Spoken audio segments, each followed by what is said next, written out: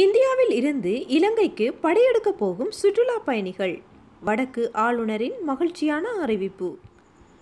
சென்னைக்கு 2 நாட்கள் பயணம் மேற்கொண்டுள்ள ஆளுநர் கலாநிதி சுரேன்ராகவன் அவர்களுக்கும் இந்திய பயண முகவர் சங்கத்தின் அகில இந்திய மற்றும் தமிழ்நாட்டு பிரதிநிதிகளுக்கும் இடையிலான சந்திப்பு 12ஆம் திகதி பிற்பகல் சென்னையில் இடம்பெற்றது.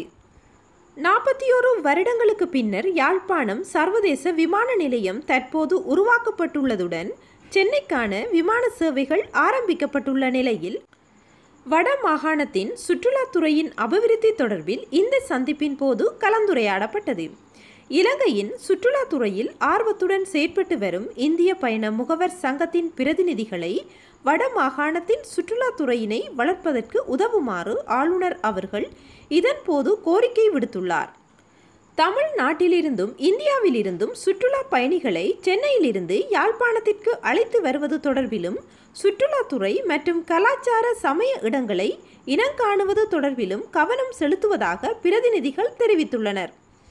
மேலும் இது தொடர்பில் தேவையான நடவடிக்கைகளை மேற்கொள்ளுவதற்கு வடமாகாணம் தயாராக இருப்பதாகவும் இது தொடர்பில் ஆராய்வதற்கான தூதுக்குழு ஒன்றினை வடமாகாணத்திற்கு வருமாறு ஆளுநர் அவர்கள் இதன்போது அழைப்பு விடுத்திருந்தார் என்பது குறிப்பிடத்தக்கது.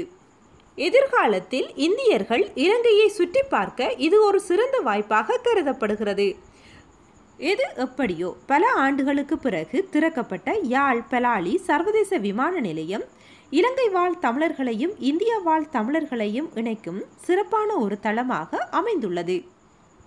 இதுபோன்ற புதிய செய்திகளை அறிந்து கொள்ள எமது மீடியா நேச்சர் சேனலை சப்ஸ்கிரைப் செய்து பெல் பட்டனை பிரஸ் பண்ணி வைத்திருங்கள்.